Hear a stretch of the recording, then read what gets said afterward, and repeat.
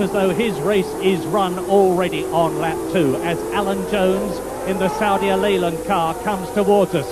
Piquet close up behind it. There is the second place man. Third is Laffite. Fourth is Reutemann. Look at the gap. Mario Andretti in 5th place. Jody Scheckter and then Patrese. Riccardo Patrese in 7th place in the new A3 Arrows. Brand new car after that. And that's René Arnoux. Wheel off. Offside wheel off the Renault. René Arnoux and Mario Andretti into the pits. The 1978 world champion in the new Essex Lotus 81. Obviously in trouble. But on lap 6, Alan Jones now has a clear lead.